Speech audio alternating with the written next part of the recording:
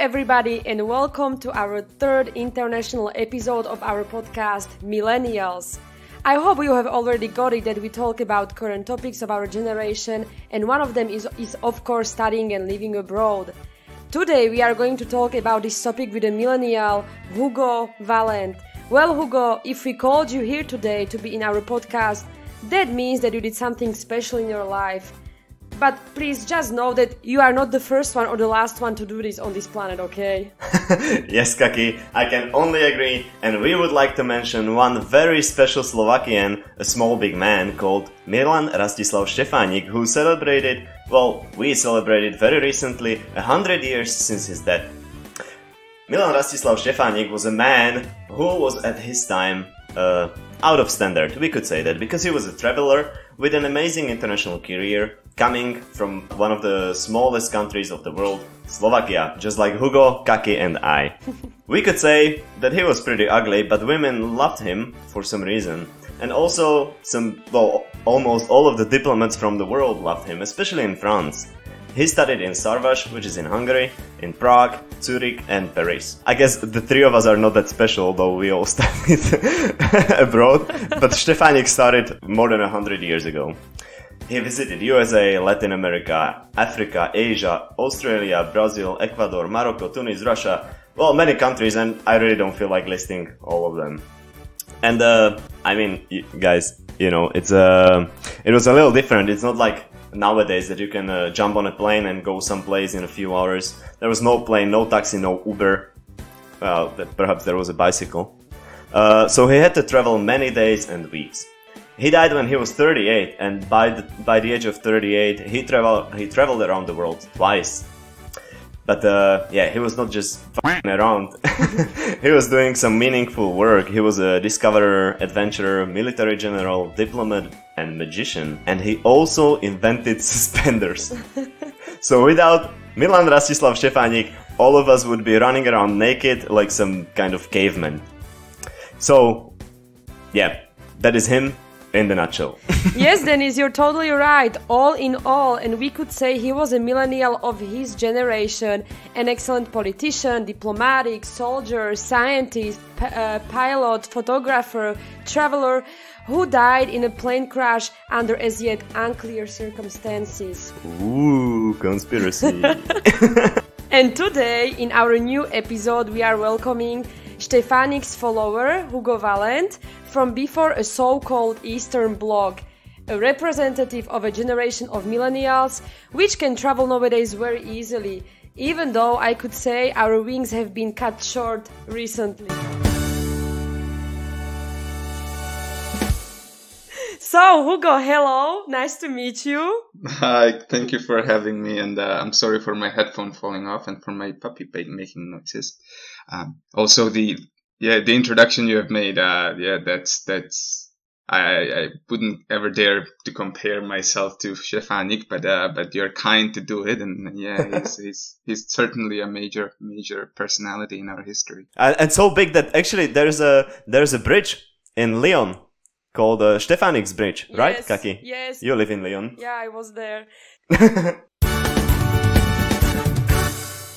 So, Hugo, I'm very excited to see you because Dennis told me a lot of things about you. And so you were Dennis' classmate from Spanish bilingual high school several years ago, but you didn't finish it. You went to Italy. Please explain me, how did you get to Italy from a Spanish bilingual high school? Having seen the international environment of the bilingual high school, and also growing up, I was just really interested in the world in general, and I wanted to meet people from different countries and different cultures. And that's probably what motivated me in the first place to go to the bilingual high school in Slovakia, and it's probably what then kind of took my interest when I saw a leaflet essentially on sort of the class board. That said, hey, there's a project or a school or whatever, that was my thinking back then, that, gets people from essentially, from many countries in the world and puts them into one place for 2 years. And you study together, you finish the last 2 years of your high school and get your high school diploma. And the point is that you get to know them, you get to make friendships from people who you didn't grow up around, and then that way you probably can sort of combat your own prejudices that you might have, or just genuinely learn a lot of new things. And that sounded amazing to me, and I was like, that's exactly the kind of environment I would like to be in.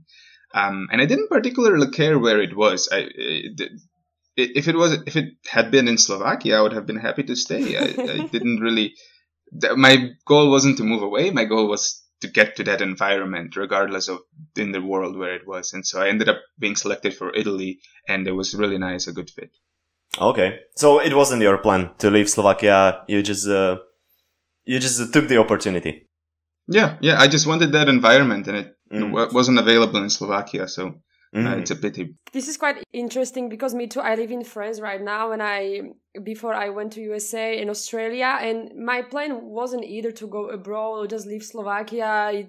I don't think it's a shitty country or something like that.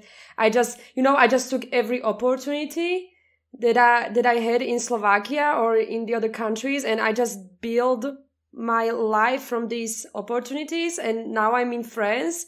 And when people are asking me, like, are you coming to Slovakia? I'm like, no, I'm not coming back. But it's not because I don't like this country. Just my life is somewhere else right now. So I can relate to that as well, because I was very happy in Slovakia. I'm from a small city, and I was happy there. I had my family, my friends. Everything I wanted was in one place. So it was a great place to be. But then I got the chance to go to Spain, and I was like, yeah, why not? I'm young, I have all the possibilities, and I can do this, and so many people would be perhaps wishing to do this, and they couldn't. So if I could, why wouldn't I do it? Yes. Hugo, to get in a Slovak high school or a bilingual high school, it's very general and quite vague. Basically, anyone who can choose correctly for a multiple choice question can get in, and they might not even have the right motivation to study, at that high school. Do you think this is the right way to do this, or was it the same to get in your school in Italy, or was it different? Yeah, that's a very important question.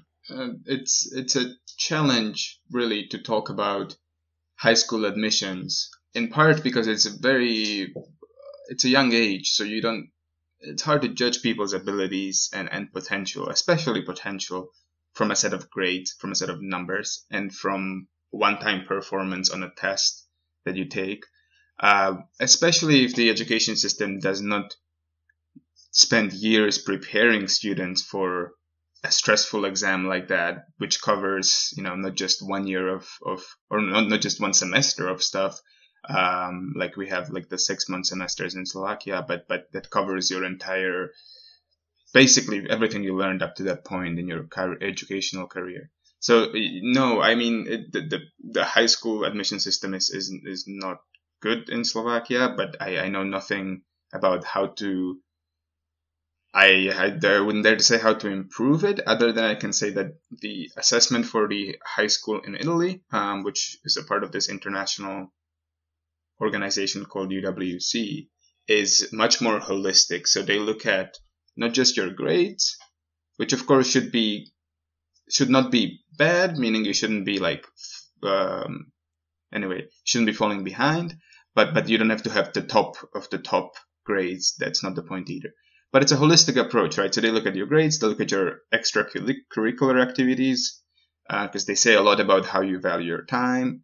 They look at some of the engagement you have had in your local community, because many kids do. They either help out at home or they help out at some NGOs or in church or whatever. There's just so much that kids do that shows their character more than just the numbers that they get from their prior education. So I think the holistic approach is better, but I don't have an exact answer as to what to do.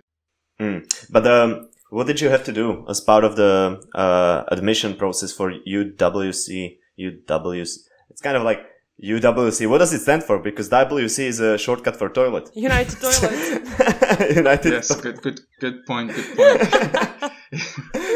No, I'm joking. I believe it's one of the most prestigious institutions.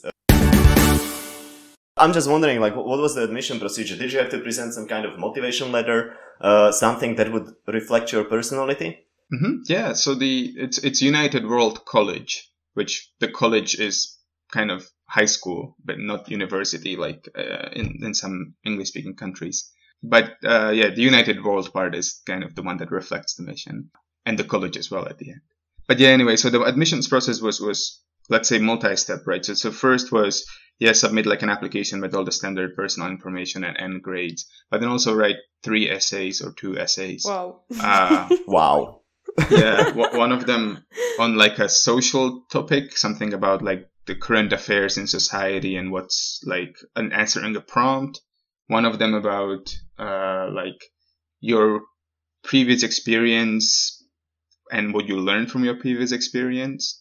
And then the third one, I can't quite remember, and maybe there isn't a third one, but there is definitely at least 2 essays, about 1 page to 2 pages that you have to write.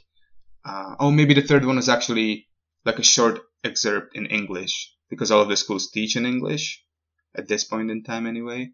So there wasn't a strict requirement that you had to know English, but you should have shown at least some basic understanding of English, because again, everything was kind of like holistic. So if you fit the category, if you fit what they were looking for in most categories, but you didn't speak English very well, that's fine, because they can teach you English at the high school. Okay, they were rather looking for your personality fit than some I don't know, mathematics skills or language skills or anything similar. That's pretty interesting, because in my opinion, I think this is much better approach compared to what we have in Slovakia with the admission. I think this is better.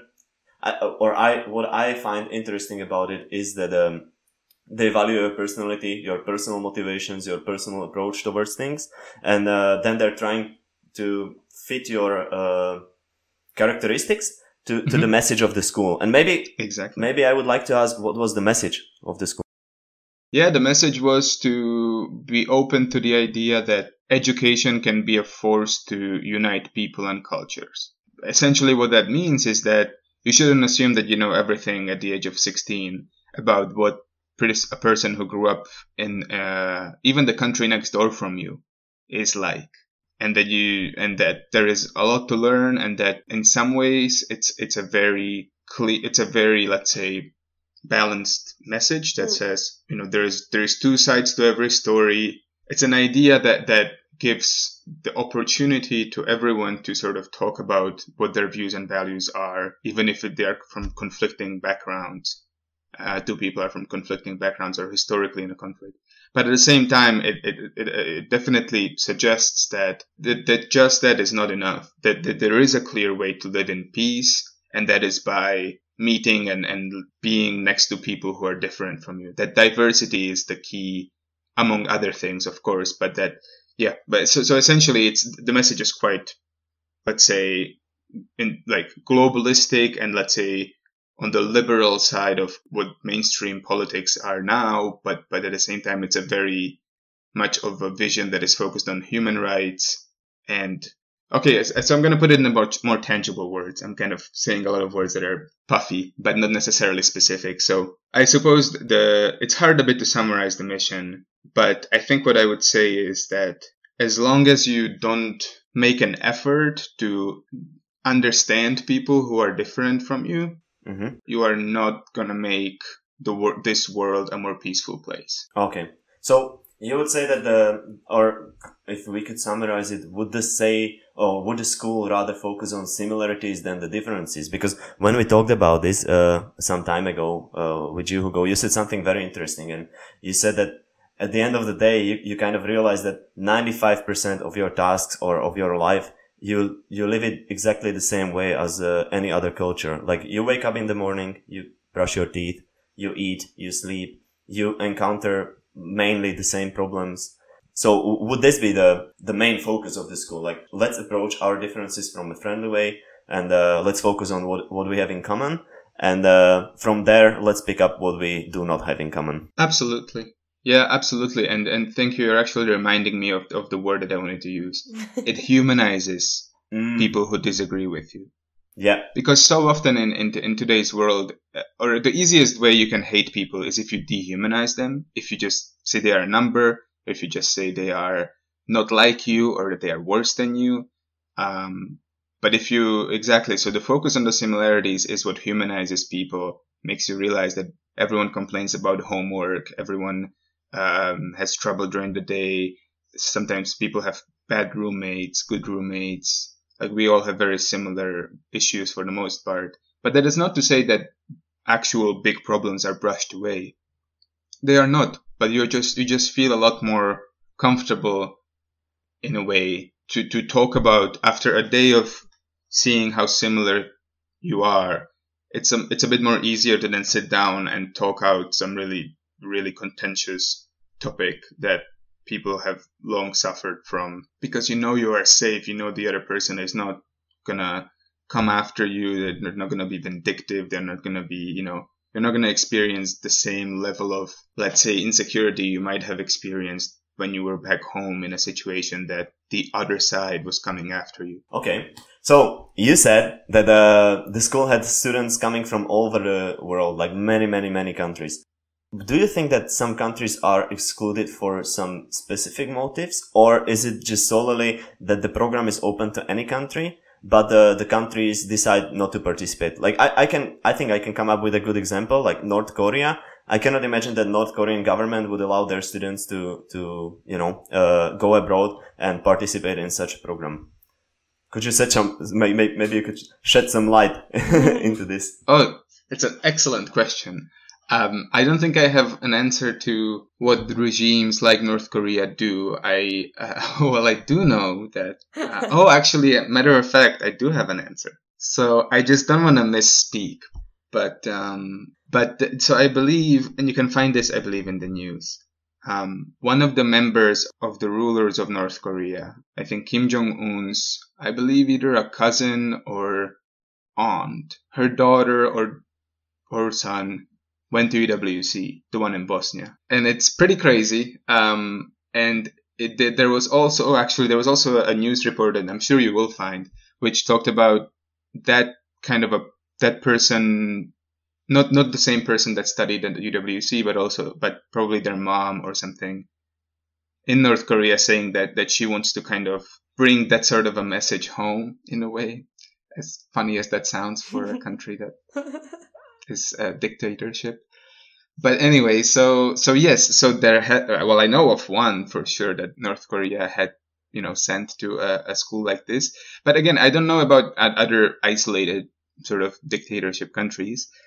I can tell you that, there is about 20 UWCs around the world, and everyone in each country tries to understand the local, let's say, history, and then usually the makeup of the students reflects the local history. So, for example, the one in Bosnia and Herzegovina has quite a bit of people from the different Balkan countries, precisely because of their history in the Balkans. Then the one in Italy is at the border of Slovenia and also very close to Austria. So, and it used to be a part of the Austro-Hungarian Empire. So it's set up there because it's kind of bridging like the East and the West. It's taking Austrians, Italians, Slovenians, and people from different parts of Europe who are also kind of East-West maybe divide, and also people from the rest of the world. But I think at the one in Italy, you will find more Europeans than, for example, at the one in Singapore, where you will find probably people from, Hong Kong and China, contentious issue right now. Yeah, so every single school kind of makes up the students based on the local history, but it's never more than like 20-30%. Anyway, I actually don't know.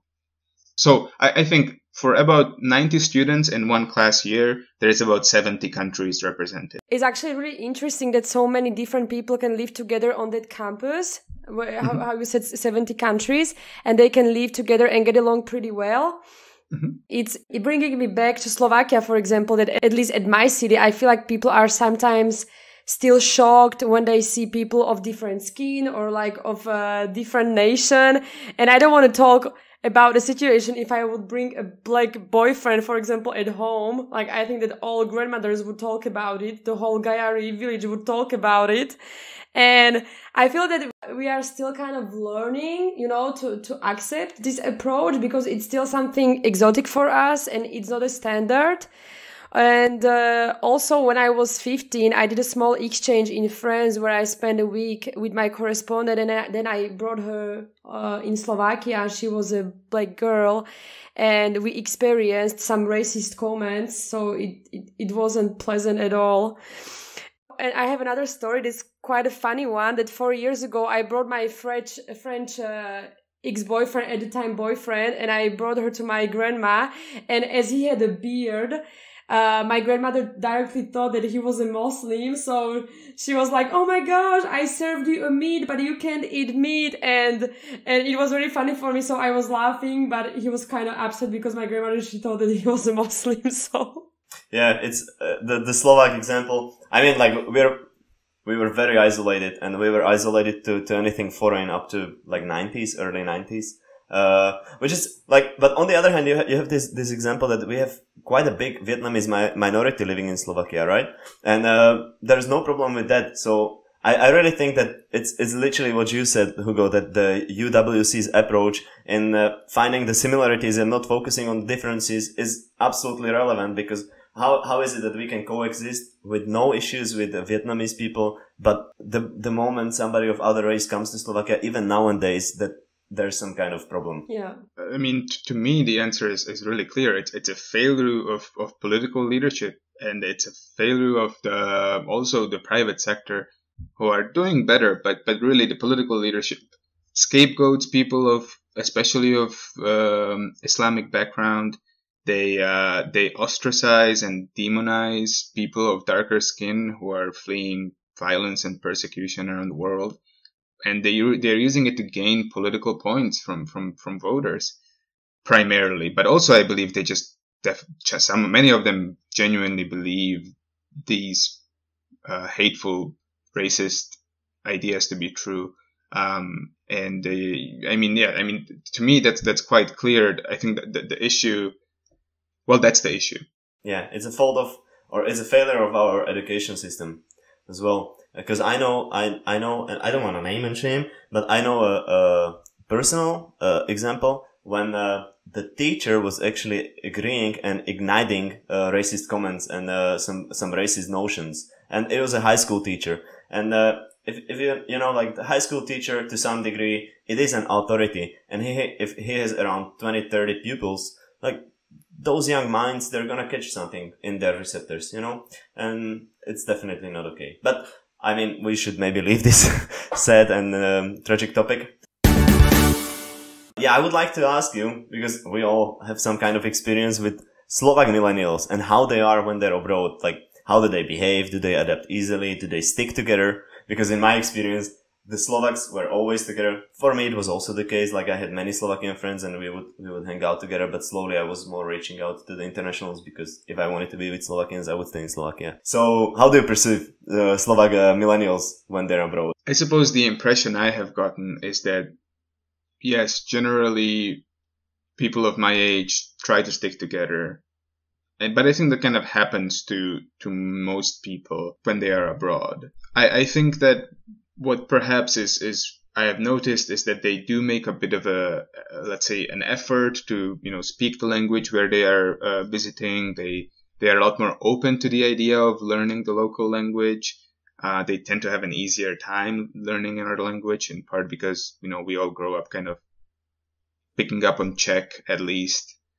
Sorry to interrupt you, but I also feel like, I think that for Slovakians, it's quite easy to pick up any language, because we have so many sounds in our alphabet. We have s, sh, j, j, j, b, l, r, like whatever sounds you can imagine, and hence the pronunciation is much easier, because in French, Italian, or Spanish, I don't know about Portuguese, but I know that you don't pronounce the letter H. So they have difficulty saying how and, however. So yeah, it's a little bit of observation. Okay, and one last one on the UWC. Well, actually, maybe we already answered this one. I was just wondering, how would you compare the educational systems? Well, the education system actually is quite similar in terms of, like, it's a private IB diploma, international baccalaureate, and IB is taught in Bratislava at least at 2 different schools, I think. So you can take the IB, or in Vienna, you can take the IB. It's the same. It's the same everywhere in the world.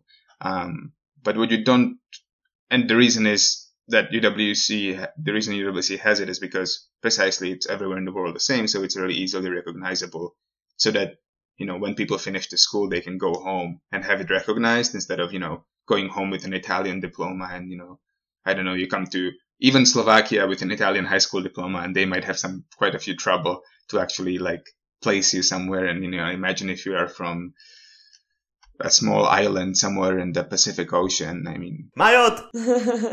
We just had in our previous episode, we had a Miss Mayotte. So when you said small island, this one is in Indian Ocean. I was like, Mayotte! So you can take that same diploma anywhere. It's quite similar in that regard, but you don't get the diversity of the students and the extracurricular activities and support you get at UWC. But okay, so as far as the subjects that you've studied, is it the same? Is it mathematics, biology, or did you have something more interesting like political science or? No, you could choose environmental sciences. I think that was one of the courses they offer. But otherwise, no, I did the same. I did math, physics. What else? Economics. Oh, I think I have economics. Yeah, that's not traditionally taught at Slovak high schools, but you can take it in some. Yeah, I had it in Spain. I studied economics. Yeah, okay. But the rest are the same languages, and that's it. You can take theater. That's perfect. I would love to get credits for attending a theater class. Yeah. Right on. Moving to our second large topic would be the migration of Slovaks abroad, especially young Slovaks. So, Hugo, just to give a little bit of context to our listeners, especially our foreign listeners, our friends from abroad, Slovakia is experiencing or experiences yearly a huge number of high school graduates that leave the university and go abroad for either work or further studies.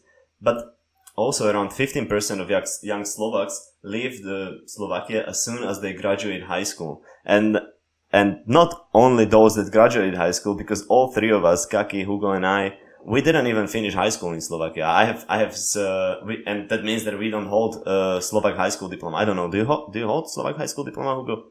No. No, me neither. I hold Spanish. Kaki holds French. So yeah, I don't think the three of us would be actually even taken into account in the statistics. So, but back to the numbers and back to the facts. Facts. Slovakia actually has an estimated number of 300,000 people that are aged under 30 that left Slovakia in past 15 years, which might not seem as much, but with the population of Slovakia, which is approximately 5 million, this is almost, 7%? So we're getting very close to 10% of the population being out. And it's the working population, the population that is capital making.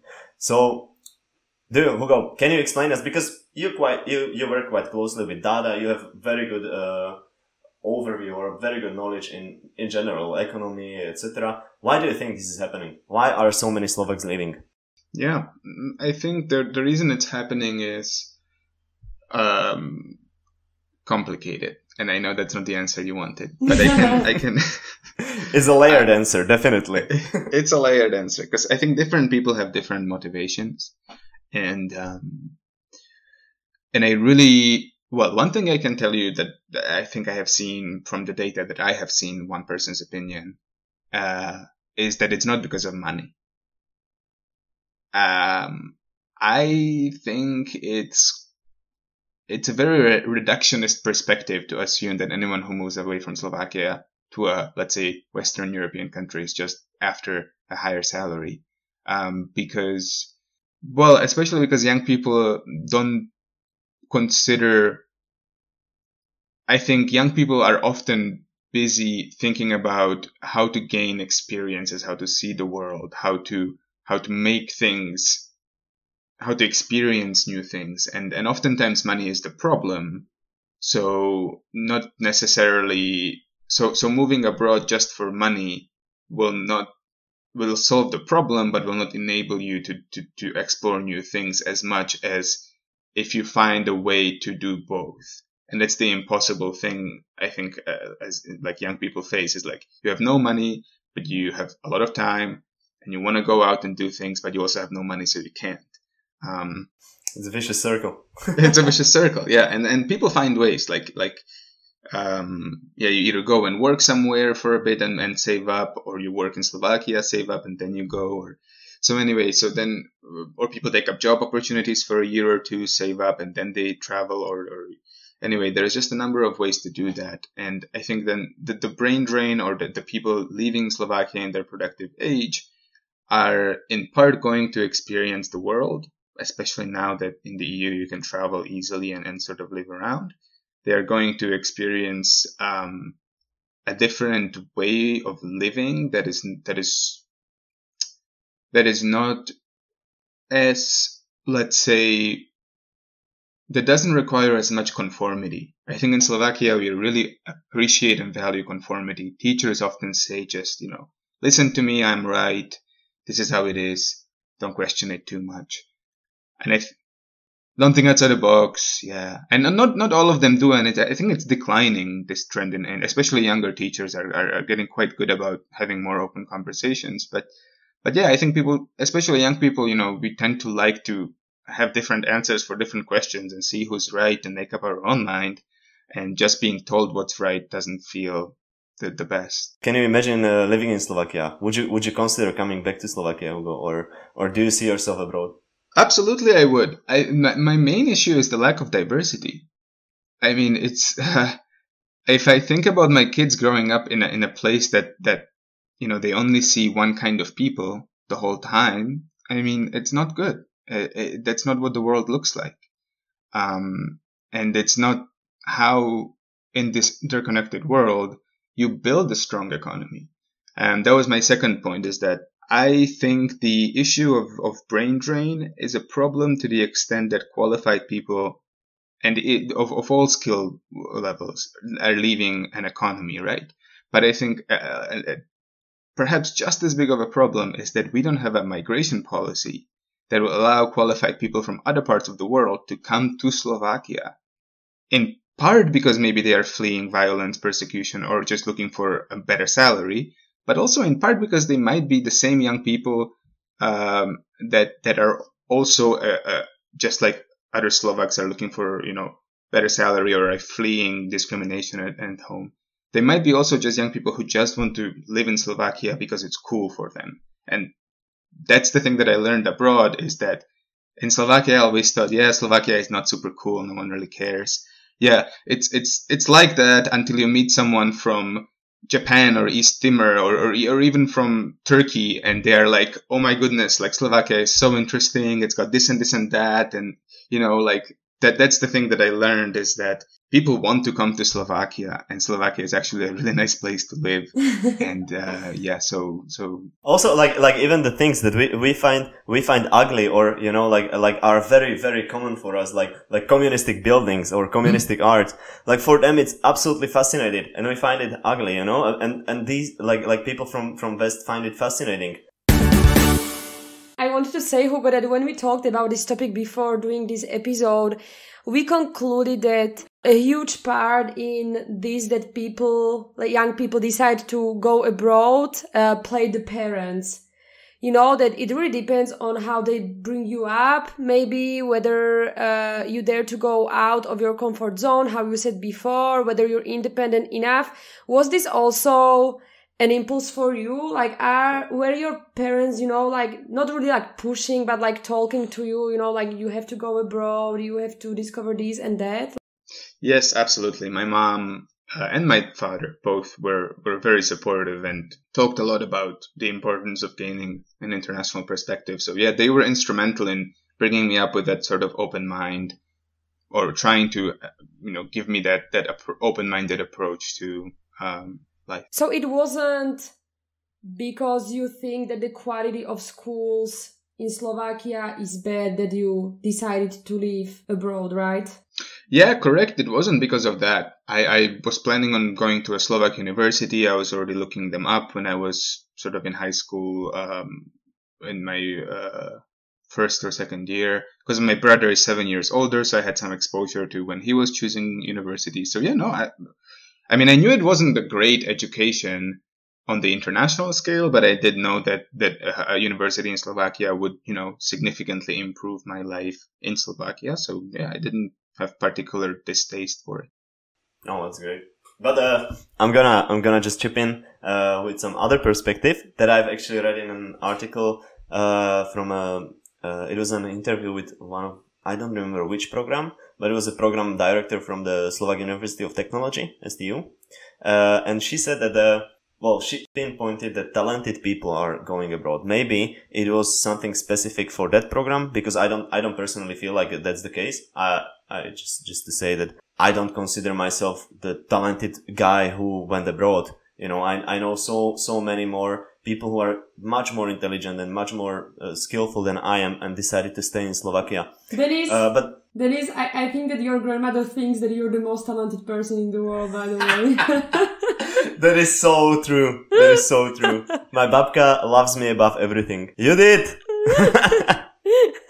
But yeah, I don't know how about you two, but I consider myself quite a dumbass, and I'm definitely not the talent that my grandmother thinks that I went abroad and I'm killing it.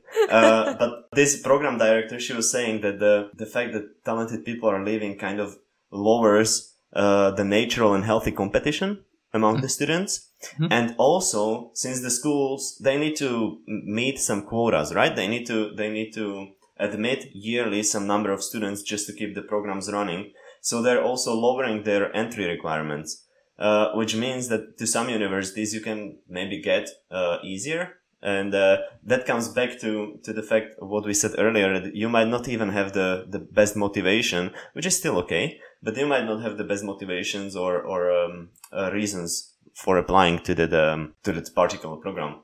So do you think this is the case, Hugo? Do you think that really only the talented ones are leaving Slovakia? No, I don't consider myself, I wouldn't class myself as a talented person. I really didn't. I never thought of myself that way, and I think this probably sounds very privileged, because I think when some people look at my past education, they assume that I am, maybe, or maybe not, I don't know. But when I look at some other people, I also think they are, and they probably feel the same, that they are not.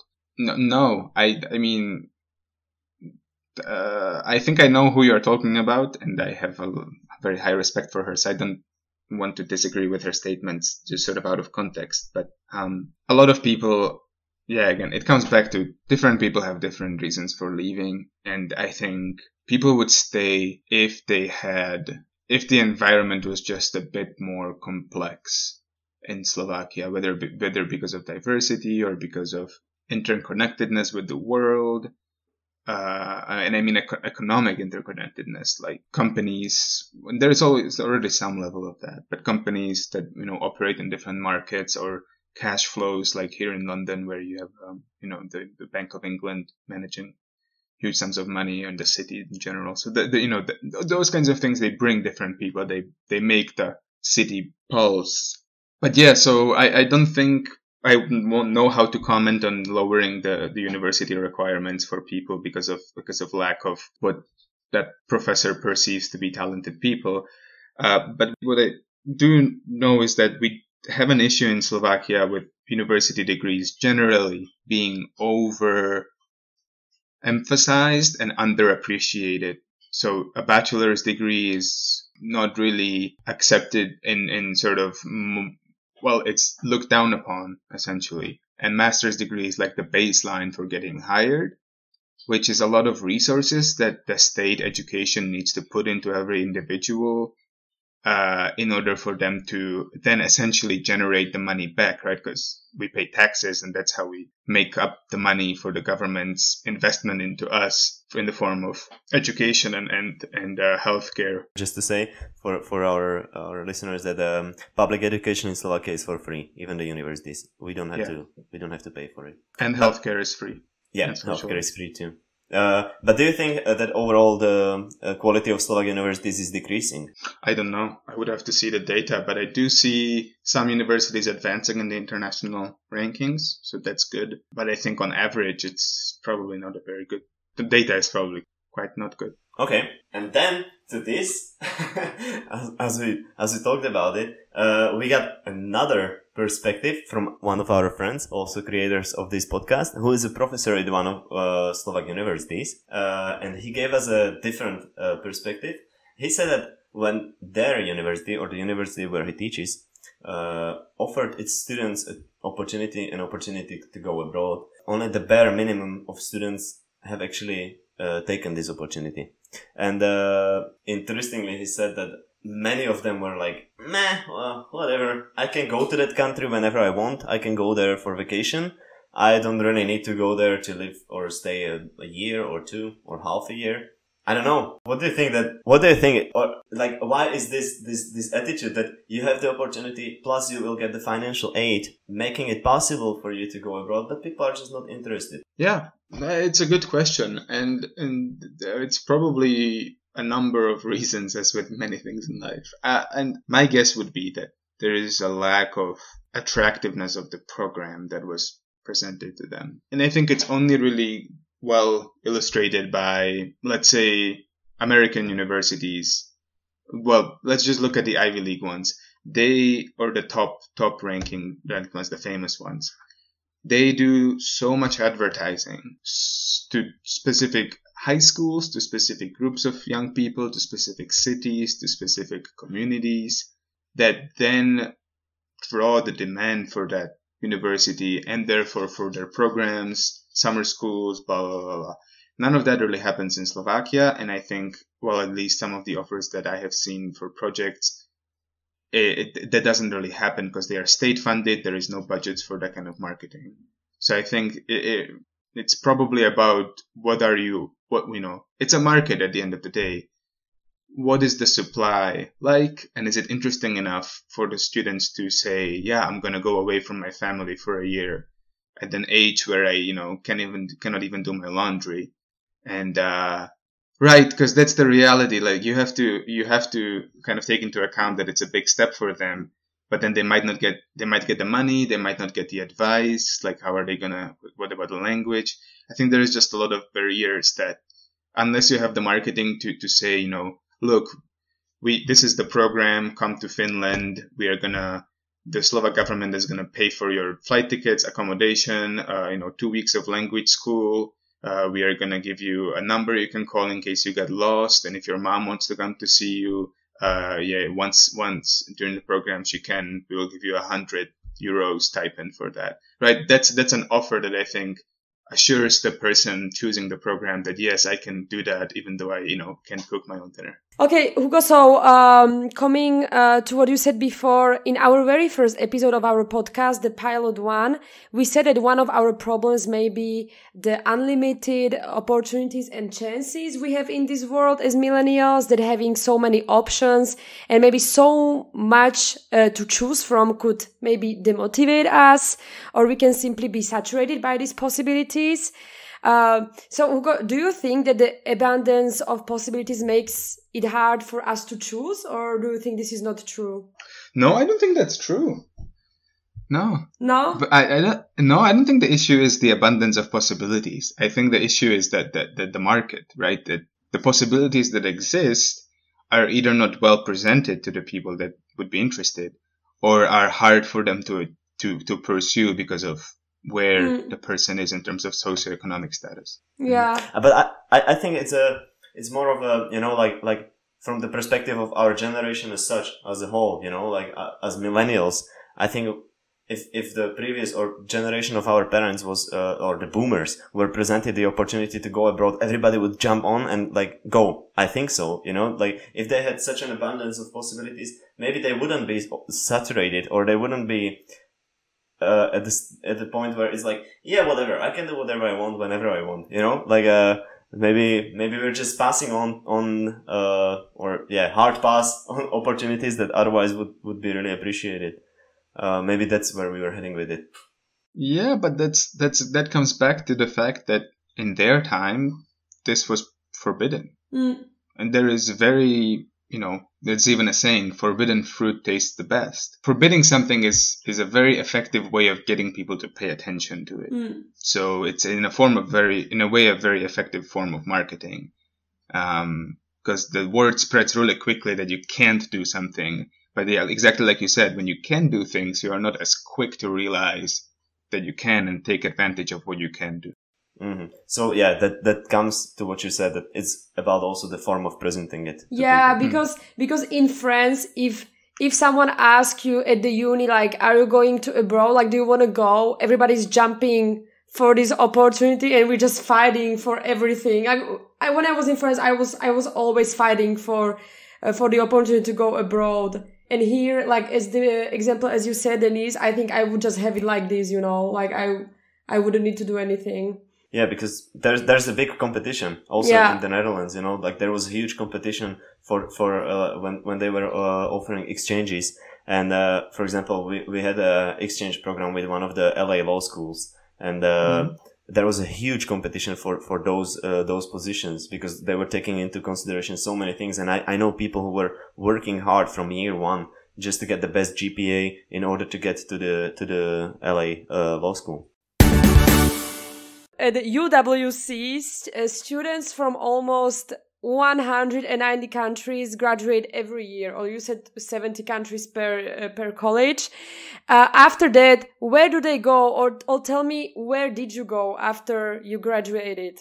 Yeah. A lot of people go to major international hubs for universities, mostly because the environment is very similar to UWC, but also because the quality of education is good and the schools recognize UWC, let's say, alumni as beneficial for the universities. So a lot of people go to the UK, the US, continental Europe, different metropoli,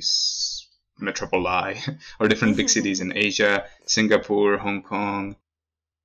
Yeah, so people go to kind of a variety of schools. I decided to try to go to the US, United States, and all because I wanted a bit more, let's say, communal education. So what I mean by that is a university that focuses on building a community of the students on campus, instead of a university that is, say, big and that you go to your lectures during the day, but then you are kind of away from the universities in the evening. Okay. So Hugo, we in the high school, I think I already told you this, but we in the high school we always thought that you would become like a president or some high class politician, and here you are. I think you would be a great president. I think so too. I think Slovakia would maybe become much more international. Maybe not. We have great president. We would need perhaps a better prime minister. Yeah. So think about that. I agree with that. Yes. And please bring Shishka, which is your dog, which in translation means pine cone. Bring him to the office with you, please. Oh, definitely. But Hugo, so I'm saying that we always thought that you would become a high class politician. Okay. Because I want to ask you that if you decided to study something like political science, or what did you actually study in the US? Computer science. So very, very good career for a politician. Perhaps maybe we're gonna have e-governance at some point, AI governance. Oh, I mean, who knows? Don't get me started. But I will. I have the question ready. Oh no. But no, yes, I studied computer science with a minor. So they have the major minor system. So major, the thing you focus on, your degree, and then minor, the few classes you take on the side that kind of color your degree, let's say, to give it a flavor. So I did computer science with a minor in statistics, hence why I now work in sort of machine learning field. And no, I do not plan a career in politics. So just to get it out there. You don't think you're gonna pursue it? No. No? Who knows? I think you will. But if so, you got my vote. But Hugo, so did you also study postgrad? No, I only have a bachelor's degree, so unemployable in Slovakia. And this, but I know why. But maybe could you explain why in your field it's absolutely okay to have no? I mean, in general, in the Netherlands, 20% of people who graduated with me didn't pursue studies because it's absolutely okay in the West. The bachelor's diploma is recognized as a normal, solid educational diploma, and not much more is necessary. It's not like in Czech Republic or Slovakia where you definitely need a master's. But you have a different reason why didn't you pursue postgrad, which I found really interesting. And it relates to your field of expertise. Could you maybe elaborate on that a little? Oh, yeah, sure. So the field of machine learning moves forward so quickly. It's hard for the private industry to catch up.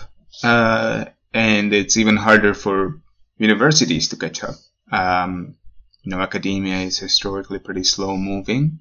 And so the education is obviously good. The postgraduate courses that focus on machine learning or tech are obviously valuable. But for me, it wasn't a requirement, or it wasn't something that would be crucial in order for me to start my career and sort of advance in it for up to, I think, a reasonable level. It's kind of interesting because I think if they came up with a textbook for machine learning, within 3 months it would be already outdated. Yeah.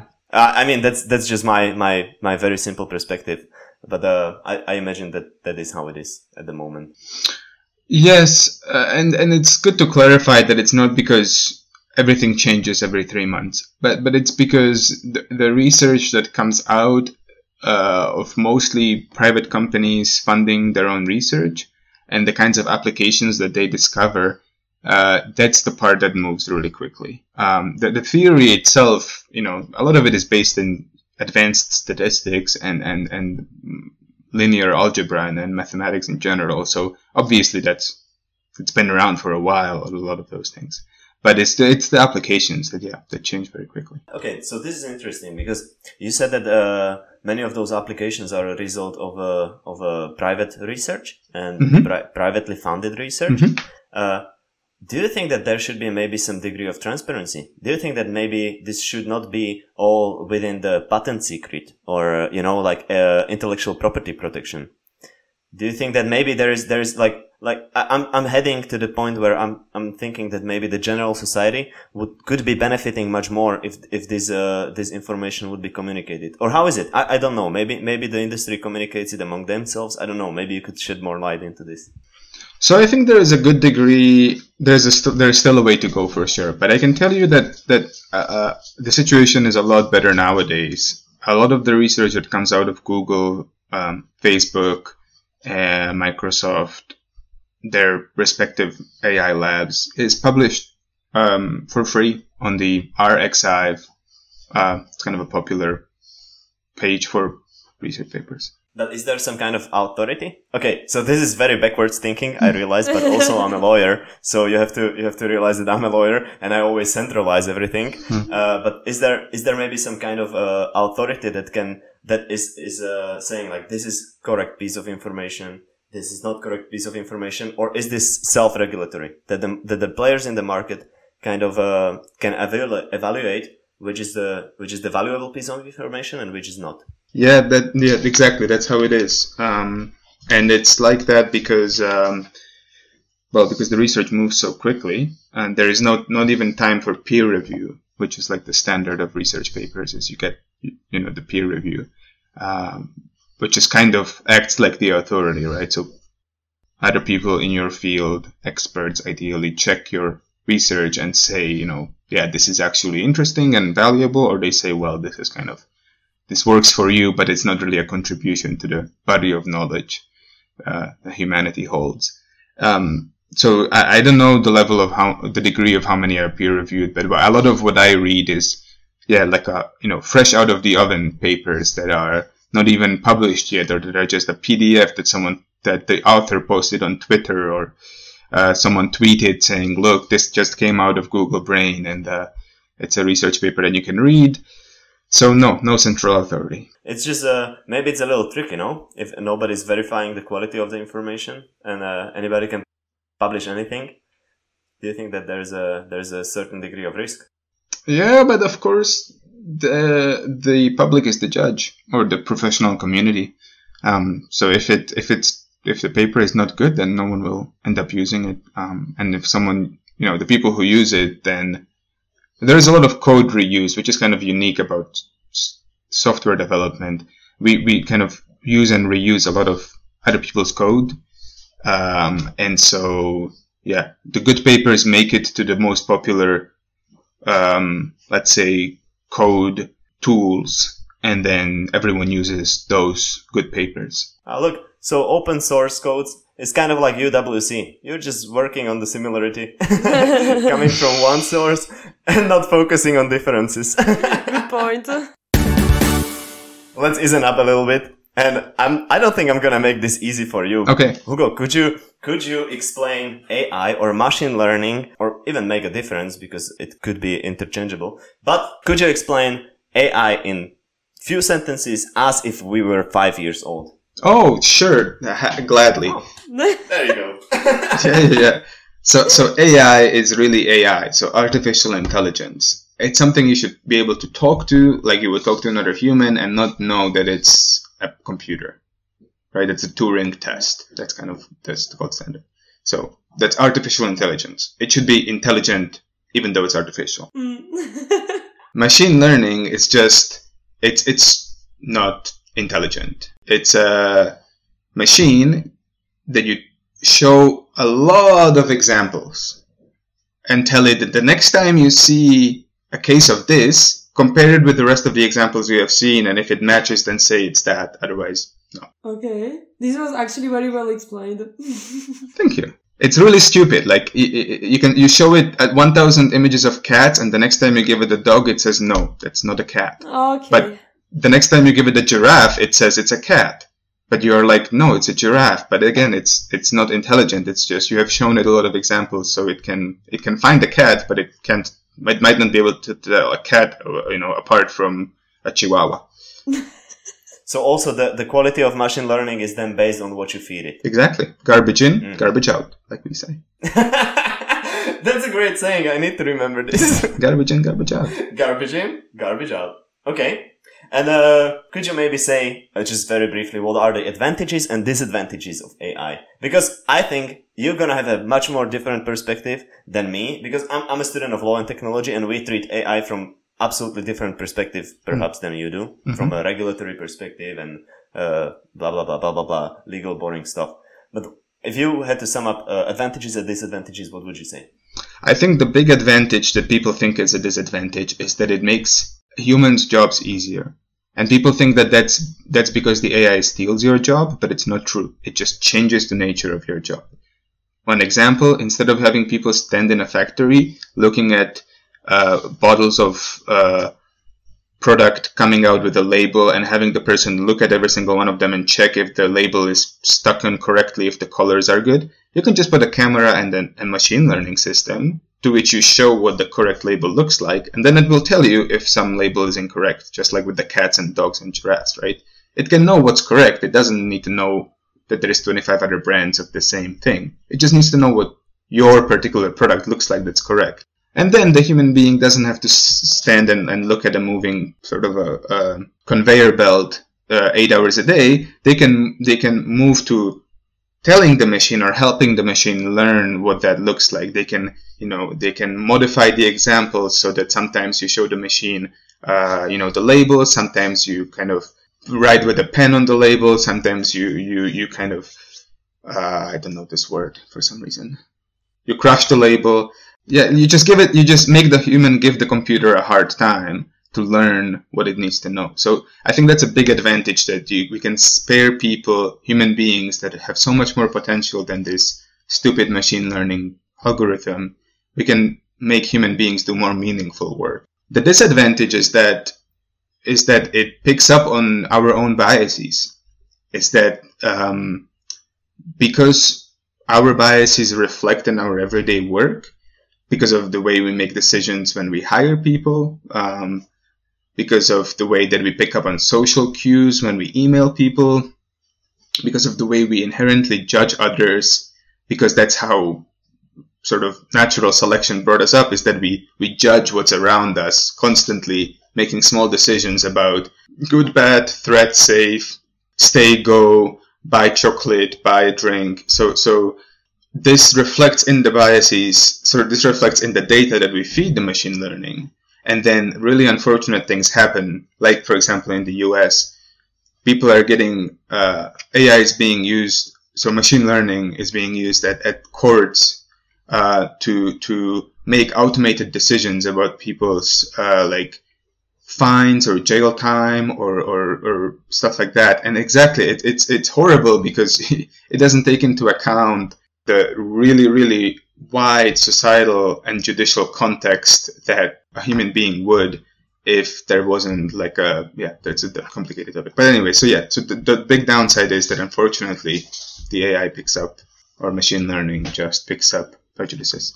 This is a scary example you gave, especially in application of AI in American judicial system, where we well know that some of past American laws have been very racist. That's a pretty good example of the disadvantage or of the dangers of it. Because if you don't control the input of information for the AI, and somehow you slip in some racist case, which to this day there are very racially motivated cases or decisions or judicial decisions in the US.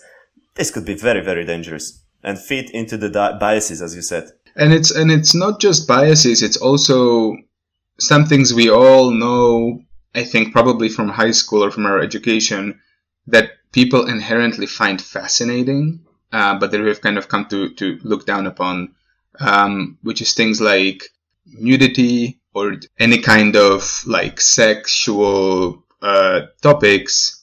Those are just such moneymakers because people, well, it's an awkward topic for some to talk about, but algorithms on social media pick up on that very, very quickly and then recommend you pictures of people who don't have much clothing on, and then people like that because, of course, it's one of the things that we as a society in the West anyway have come to just be intrigued about, and that tabloids have been abusing for so long. The very, very primitive nature of our human thinking. Yeah, the most basic instinct. So it acts like a big amplifier for all these things. And by the way, I'm not saying that nudity is bad in any way. I'm just saying like it's a very good example of how the machine learning system picks up on what human beings in Slovakia consider interesting, and naked people are probably one of them. Of course, I think so as well. Yeah, I mean, nudity is not bad, but it can be misused. That's the bottom line. It can be, yeah, for sure. So our podcast is coming to the end, but before we would like to ask you some questions about your actual life in London. Okay. Because Dennis, he told me that you live in London. Mm-hmm. So, do you live alone? No, I do not live alone. With who, if I may ask? I live very happily married to my amazing wife, Ellen. Okay, so you're married. Oh my God. Okay, so can you please tell us how old are you if you're married? Yeah, I'm 25. Jesus Christ. Yep. I need to get my shit together. Dennis, don't laugh because you don't even have a girlfriend, okay? So, yes. You too, please, get normal. Yeah, fair enough. We gotta get our shit together.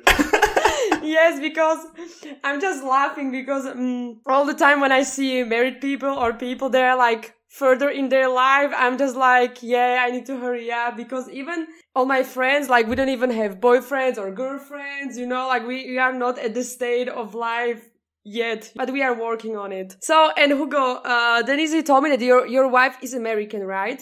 Mm-hmm. Okay, so you're Slovakian, she's American, and you two live in London. Quite a compromise, right? Mm-hmm. Is your wife learning Slovak? Mm-hmm. She is, yes. Yeah? Mm-hmm. She's doing very well. Yeah, so if I'm going to talk to her right now, like she can have a dialogue with me, or is it like just the basis? She can't have a dialogue, but she can describe a few objects to you.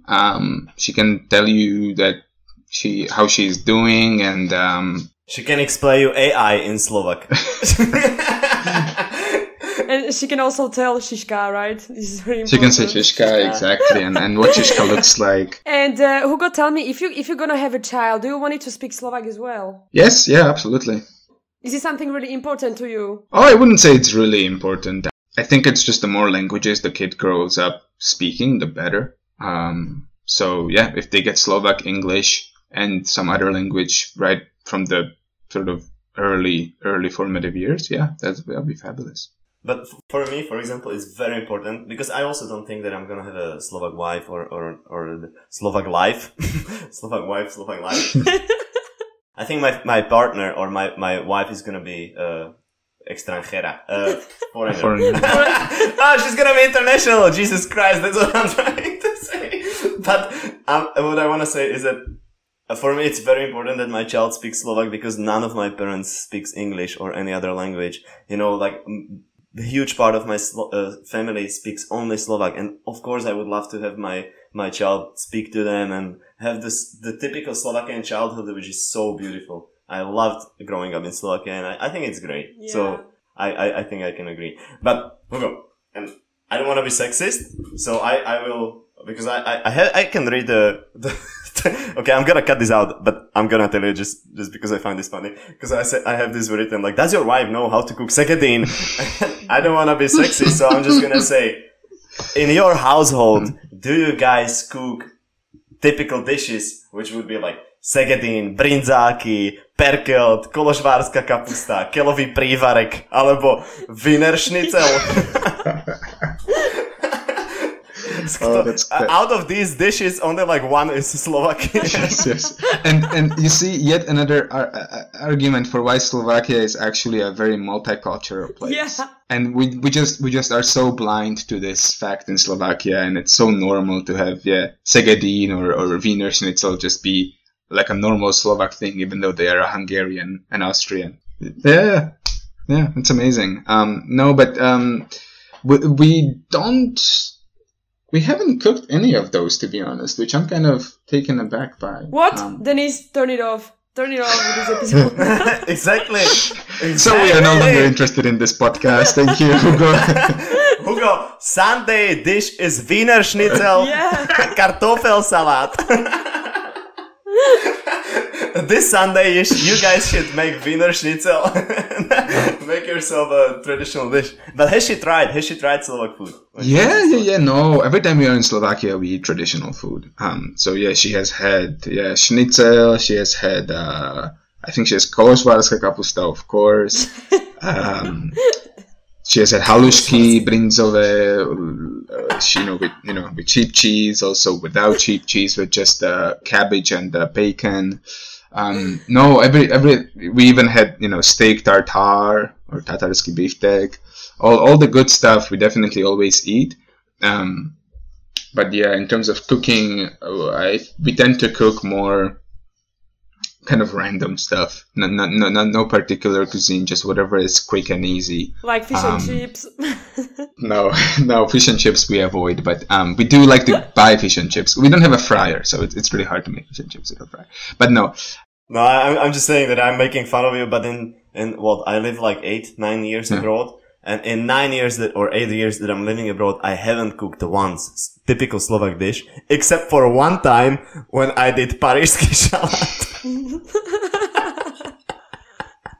And it was horrible.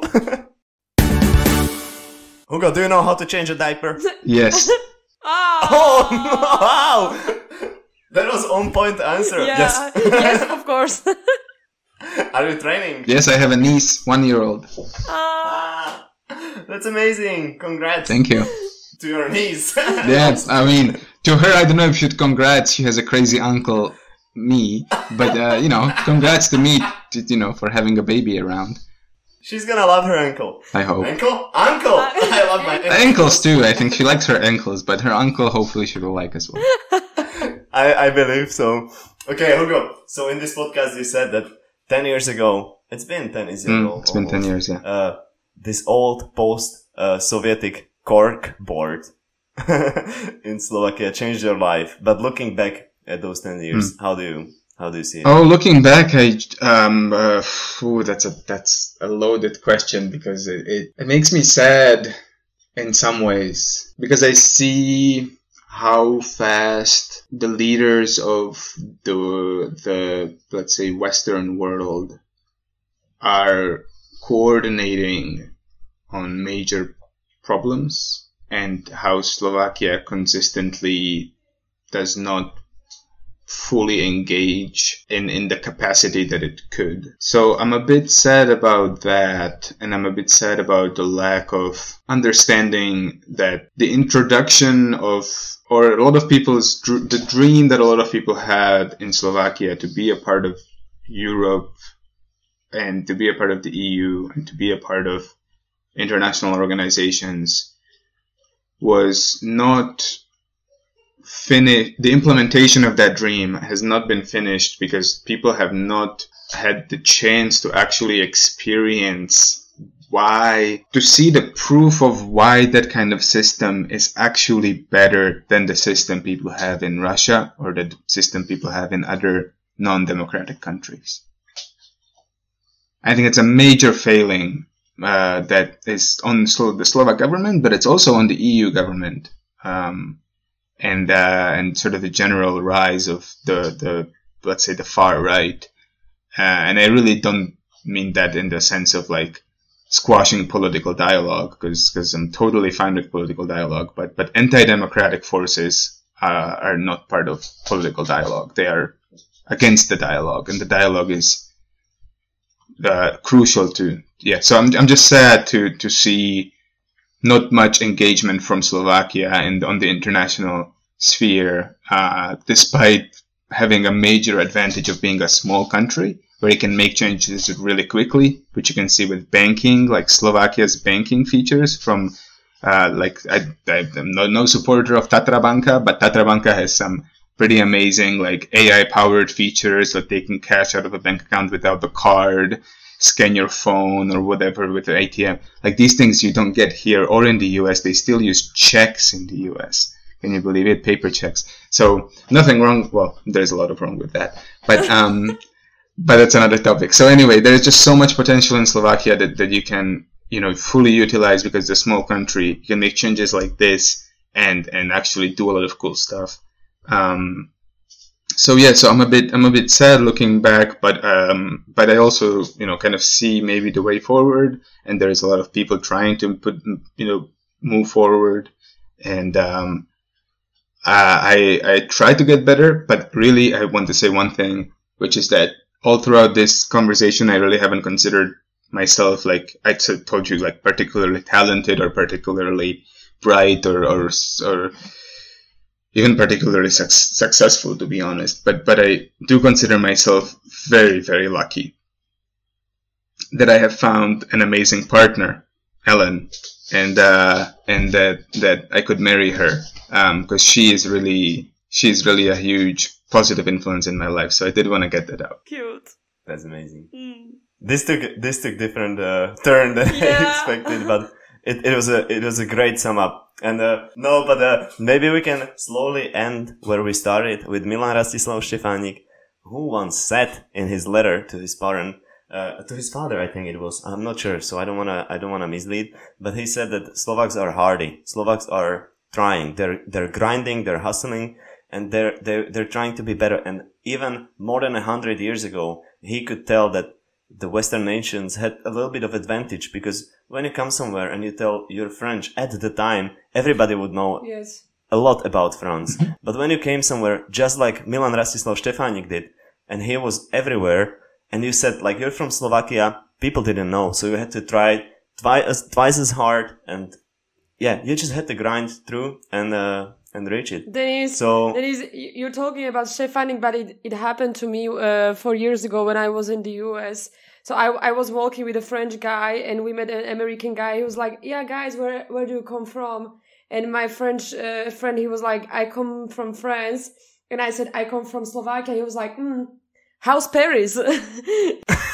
So like he didn't care about me. He was like, "Okay, like, what's this country? I don't know anything about it." So I feel like sometimes it's still the same. Like people, they don't know what's Slovakia. But that's actually an advantage and a disadvantage. Because on one hand, yes, no one knows anything about Slovakia on sort of the grand scheme of things. But it also means that there is nothing really that anyone knows negative about Slovakia. And the socialist rule is mostly, I think, perceived as a historical thing by now. People are not particularly, they kind of think of it as the 90s stuff, the stuff in the 20th century. Yeah. But they know that Slovakia now is a democratic country with a very good standard of living. So they don't know anything really good or bad, and it's, I think, the opportunity that Slovakia has to come on the international stage and say, look, we might have been closed off for a really long time, but exactly like you said, we know how to hustle. We are hardworking people. People make an effort. And then we're not gonna lie, there is a lot of problems, but those problems can be fixed. And I just wish that the governing parties would have an interest in fixing the things. And that's my beef. That's my beef too. And that was very well put. Also, since people don't know shit about Slovakia, you can just come up with whatever you want. Yeah. Nobody's gonna call you out on it, You can just say whatever. Yeah, we have pink unicorns. Okay, Hugo, so we're coming to the end. Last question. We ask this question to every single guest of ours in this podcast.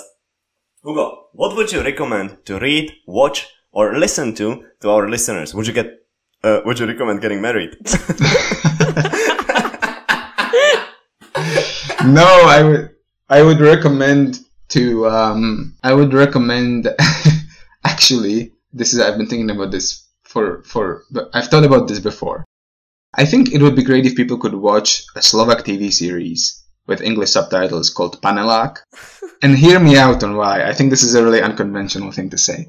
But I think Panelák really embodies a lot of Slovak culture in many good ways and many bad ways. Panelák being a concrete tower block of building that has like 100 flats in a sort of 6 or 7 floors, maybe 10 floors. And you get all of the bits that are typical to Slovak culture. Like you get a lot of nosy people who are like really want to know what their neighbor is up to. You get a lot of people who are like just super active in their, some people who are super active in their like building. You have some sort of a shop under the building that there's always some kind of drama going on. And so I think, I think it's, and it does have also some diversity, which is important to talk about, that, Slovakia, it's not just white people. It's people of different colors as well.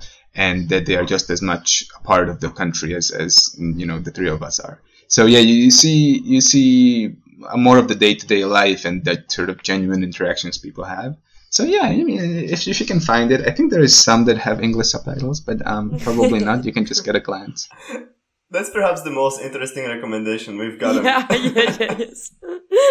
Hugo, thank you so much for this. It was really nice to talk to you. I always like talking to you. Same. I always liked talking to you, and I can't wait to have a beer in Slovakia, maybe this summer even. Me too. All throughout these years, yeah, talking to you, Dennis, has been just amazing. So thank you both for having me on, and it's been a real fun time. Thank you, Hugo. Thank you.